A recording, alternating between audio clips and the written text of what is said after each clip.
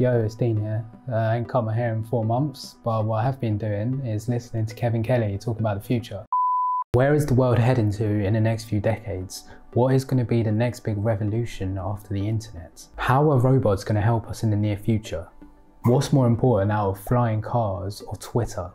These are all things that are discussed by Kevin Kelly, who's an editor at Wired. He's someone that's described as applying long-term thinking to the rapidly evolving field of technology. I first heard about him when he went viral for 68 bits of unsolicited advice, which were 68 pieces of life advice that he dropped on his 68th birthday. So I spent a lot of time listening to his talks in his YouTube channel, and here are the most important bits that he mentions. So the first point he mentions is software will eat the world. What he means by that is software is dematerializing everything in the world. So physical objects are being turned into code. So he calls this becoming liquid, because we're going from solid, tangible products to liquid, intangible services. So for example, information used to be our book, photographs used to be physically in our hand, money was physical cash, but now all of that has become digital.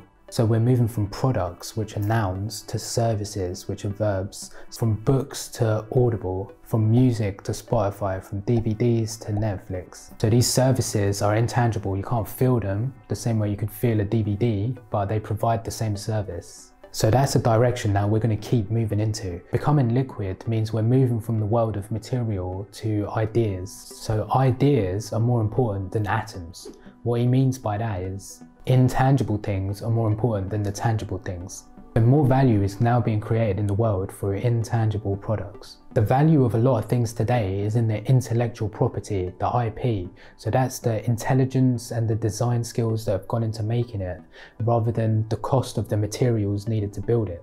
So things like Spotify and Netflix, a lot of intelligence and design skills has gone into creating the service, but to build it, it's just lines of code, rather than back in the day needing plastic and metal to make DVDs and CDs. But ideas are more important than atoms because ideas are more easily shared now, and ideas have no value unless they're shared. So ideas that are shared become foundations for the next ideas. So the more ideas that are shared, the more value will be generated and the more civilization will progress. The way that we increase wealth in society isn't by keeping ideas, but by bringing them out into the public as quickly as possible. So this is different to sharing a physical item, because only one person can use it at a time. You can't share it to everyone in the world. When you give it to someone, it means you don't have it. So ideas are way more important than atoms. He also discusses a quote from the billionaire investor Peter Thiel, who said that we wanted flying cars, but instead we got Twitter with 140 characters. But what Kevin Kelly argues is that Twitter is actually better for the world than flying cars, because a communication tool that can share ideas to billions of people across the world for free is more valuable to progressing civilization than a form of transport that can get us to A to B slightly quicker than what we already have.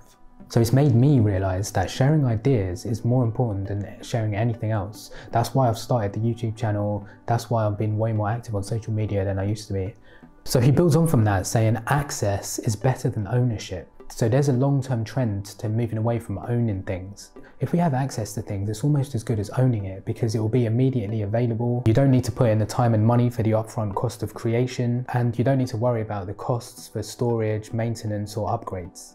So for example, new companies today like Uber, they don't have any products, they don't own any cars, but instead they just provide the service. Because people would rather not own the car and just pay to access it when they need it, because then they don't have to pay to buy the car up front, they don't need to pay for insurance, the repairs, storage, upkeep, parking. So a lot of things in the world will follow this trend of becoming liquid, where we'll pay to access it rather than own it. The next big revolution to happen in the world is going to be with AI. So AI will become ubiquitous, it will be everywhere, and it will be available to buy just like we buy electricity today. We're entering the 4th industrial revolution.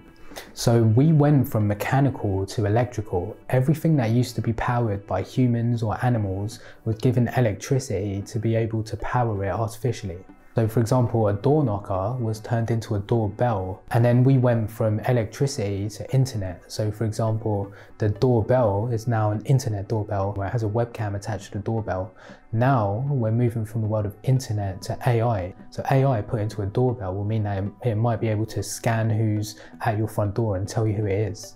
So the same way electricity provided power that amplified our muscles, AI will be able to amplify our minds. So we'll be able to add AI to things the same way we add electricity to things today. So before, the equation used to be take X and add electricity to it. Then it was take X and add internet to it. Now it's going to be take X and add AI to it. So the vision is this is going to be everywhere in your house, called the Internet of Things, where everything in your house has AI in it. So for example, your oven, you'll put something in it and it will tell you what's in it, and it will automatically set the cooking time and temperature. Your fridge, you'll keep a running inventory with expiry dates, so it will tell you when you need to buy some more of something. It may even combine a list of ingredients to suggest recipes to you. And even like your bed will be able to track your sleep and change its firmness and temperature to be able to give you a better sleep. So the reason why you don't see these things right now is because it requires a web of things to happen, like policy and regulation, and also faster internet speeds through things like 5G. So the idea of putting AI into these things doesn't make sense right now because it's too expensive and it requires a lot of sensors. But as soon as AI becomes cheap and ubiquitous, it will be everywhere. So when thinking of AI as artificial intelligence, the way we think about intelligence is flawed. We often think of a gradually increasing scale like this, where AI is smarter than all humans and animals. But intelligence is much more like levels of different attributes and skills like this, where each line is a different type of intelligence. With these animal bars, this could be, for example, a squirrel, which has higher bars for spatial memory to remember where its nuts are and physical agility, or this animal could be a hawk, where it has high intelligence in vision. So also you see like humans are generally good at multiple different things at the same time. The machines that we'll create will be smarter than humans, but only in specific dimensions, not overall. This is called artificial narrow intelligence, whereas AI being better than humans at everything is artificial general intelligence, which isn't anticipated to happen for a long way off. So in the near future, it's all about artificial narrow intelligence. So for example, there will be robots that can cook things, but they won't be able to play football. So there's no point making robots better than humans at everything, because we can just make more humans. It's easy for us to be generally good at everything. What we struggle to do is become very good at very narrow fields of intelligence, which is why we make robots. Also, he talks about machines will not be made just to help us with work, but also for entertainment. So you've seen robots currently dancing in Boston Dynamics, and you used to see like robots fighting like in Robot Wars, but in the future like at Transformers level scale. Sing around on the attack, a robot getting being shredded here!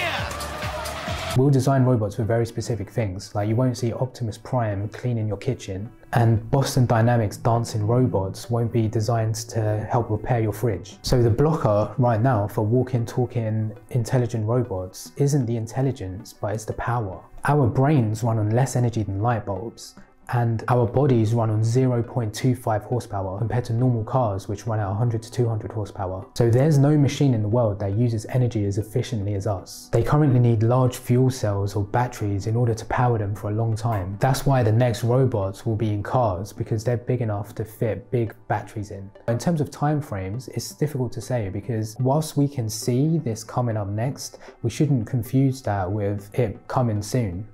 Thanks a lot for your attention. See you later.